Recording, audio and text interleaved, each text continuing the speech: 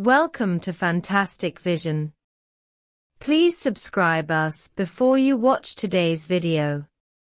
If you always watch our channel, you may know that the news of the US ban on Chinese telecommunications giant Huawei. I believe that viewers who often follow our channel know that Huawei has released the world's first 5 nanometers 5G chip as early as 2019, which is the Kirin 9000 chip processor. One of the strongest chips in the field, it can be said that its performance is far superior to foreign chip manufacturers. Unfortunately, due to reasons such as the revision of chip rules in the United States, TSMC was unable to produce chips for Huawei. Unexpectedly, the Kirin chip not only did not become the swan song, but was upgraded again on the basis of the Kirin 9000 chip processor. It can be said that Huawei has successfully made another breakthrough in domestic chip technology and successfully bypassed the US chip ban to create the strongest chip product in the history of China. So what exactly is this chip product? Who is it contracted for? As we all know, due to the modification of the chip rules in the United States, TSMC is unable to manufacture for Huawei.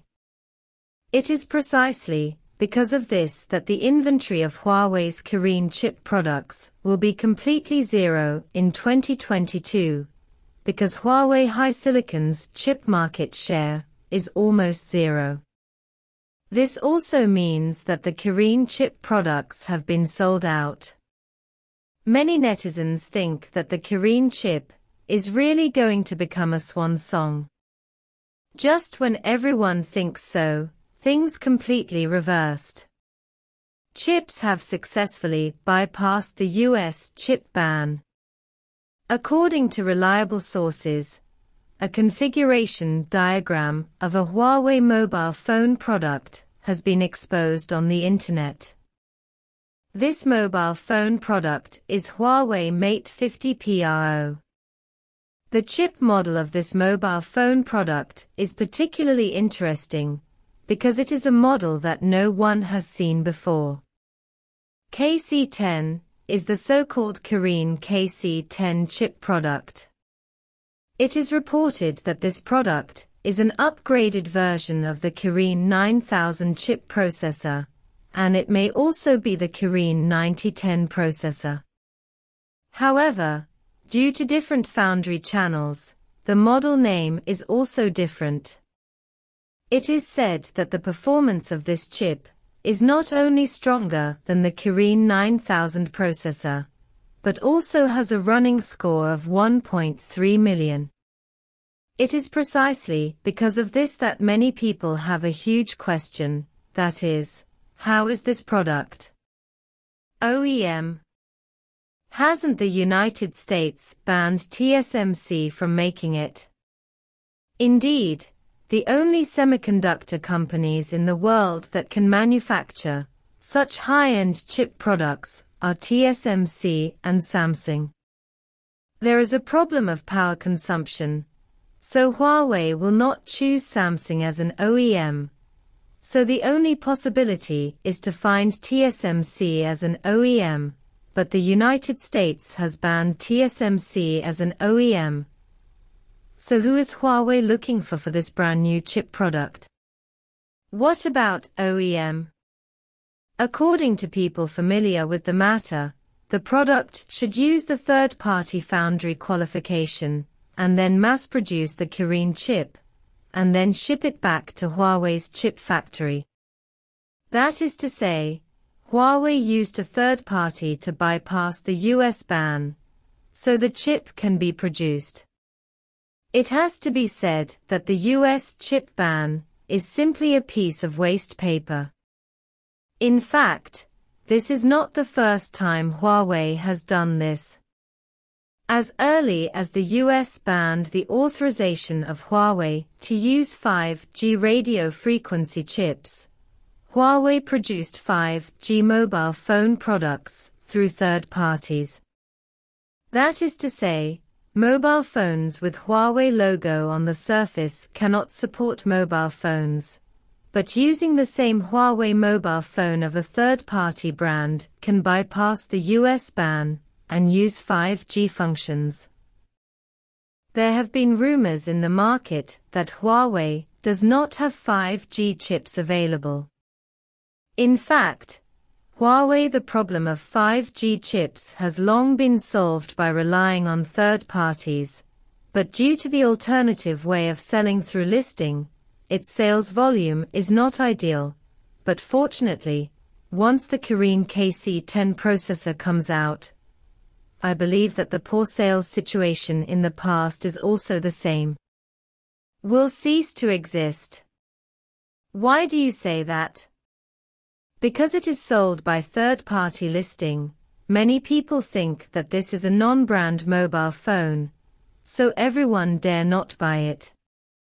The reason why people buy Huawei mobile phones is that the brand of Huawei has been deeply rooted in the hearts of the people. If there is no Huawei logo, then many users will not have trust, and naturally they will not be able to increase sales. But now it is different, because now Kirin chips are produced by TSMC through a third party. So new mobile phones produced by Huawei can still use Huawei logo, which means it is equivalent to that Huawei has completely bypassed the US chip ban and successfully created Huawei's own real 5G mobile phone, and its chip performance is even higher than Qualcomm's mainstream chips. Sold out. It is obvious that the market competition has become more and more fierce in the past 2 years, but the more this is the case, the more the advantages of technology can be seen. Expanding R&D investment can help Huawei continuously launch more competitive products and solutions. Facts have also proved that only by continuously strengthening R&D investment can we maintain and improve our own competitiveness, meet customer needs, and win market recognition and trust. Second, expanding R&D investment can improve Huawei's technical barriers and core competitiveness. Huawei has always attached great importance to technological innovation and intellectual property protection, and has accumulated a large number of patents and technologies in various fields. Strengthening R&D investment can not only launch more advanced technologies and products, but also further strengthen Huawei's dominant position in the technology field, improve the company's technical barriers and core competitiveness, and lay a solid foundation for future development. Generally speaking, technology cannot be bought. Only when you master it can you be confident. Technology is the key to determine whether a company can continue to develop. The secret of Huawei's long-term vitality is technology. Huawei communicated to the outside world.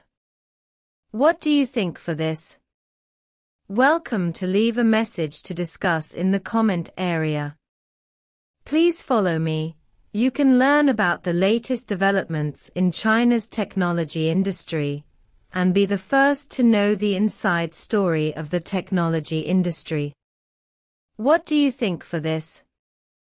Welcome to leave a message to discuss in the comment area. Please follow me. You can learn about the latest developments in China's technology industry and be the first to know the inside story of the technology industry.